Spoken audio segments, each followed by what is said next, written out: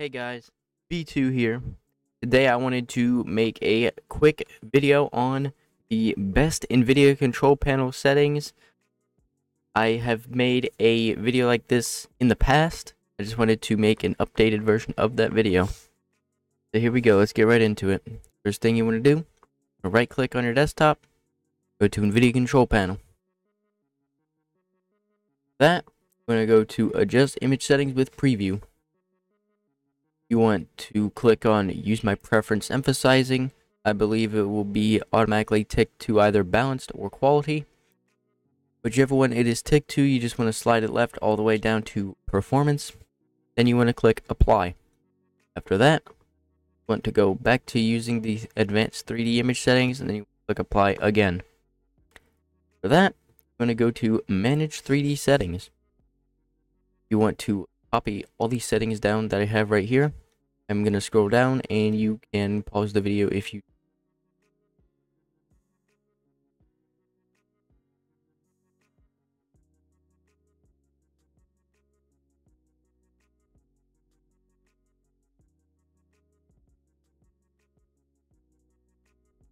Okay, once you have all those settings down, you want to click apply. That you want to configure sound physics. You want to click yes to this.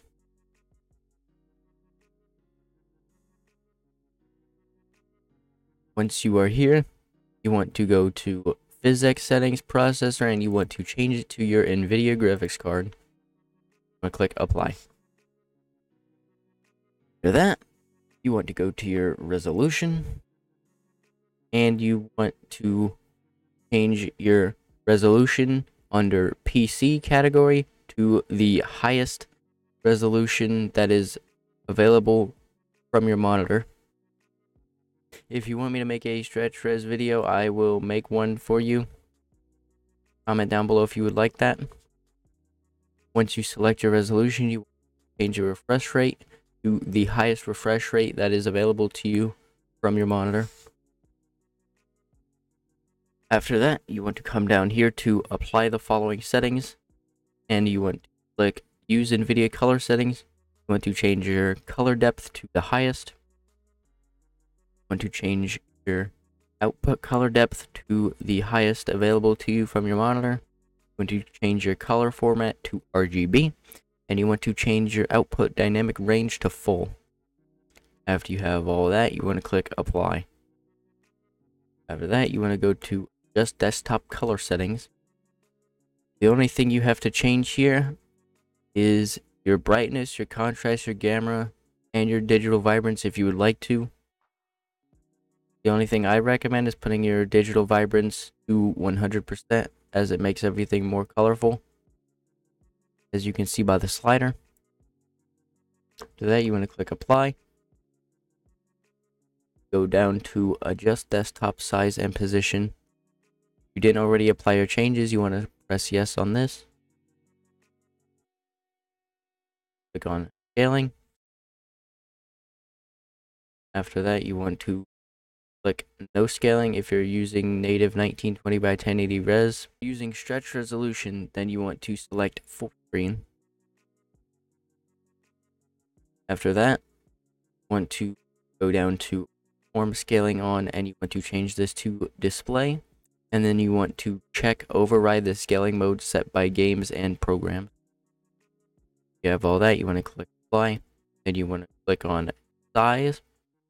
You want to uncheck enable desktop resizing if it is checked. And then you want to change this setting to do not report. After that, you want to go up to desktop. Want to enable the developer settings.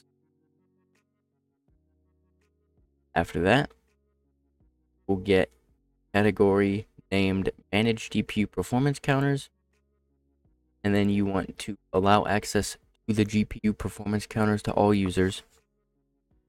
You want to click apply. After that, you want to go to video and you want to adjust your video color settings. The only thing you have to do here is go to advanced and dynamic range to full. After that, you want to adjust video image settings. You want to change edge enhancement to use the Nvidia setting. To change noise reduction to Nvidia setting. You can mess around with these two sliders and see if there's a difference, but I just use 0% on both. And you want to go up to deinterlacing and you want to uncheck use first telecine. After you have all that, and click apply.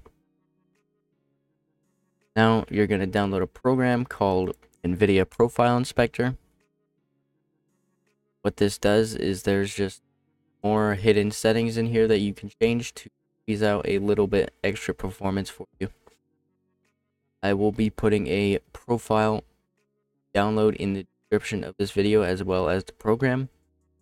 And how you import a profile is you come here to this bar, click import user defined profiles or profiles. Then you want to find baseprofile.nip wherever you downloaded that file. And then you open. And after that, you have to click apply changes. For anyone that doesn't want to download the file, I will scroll down and you can copy all the settings from me.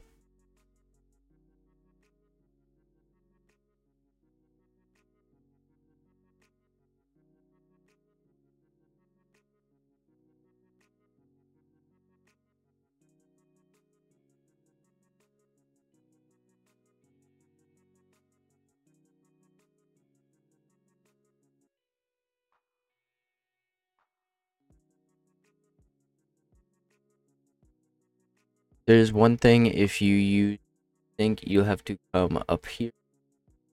You'll have to change all of these that say sync on or enabled, whatever the settings are, so you can still use.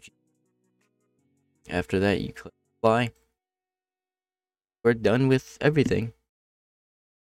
Hope you enjoy this video. Tell me what kind of videos you'd like to see me make next. Comments. I'll be seeing you in the next video. Peace.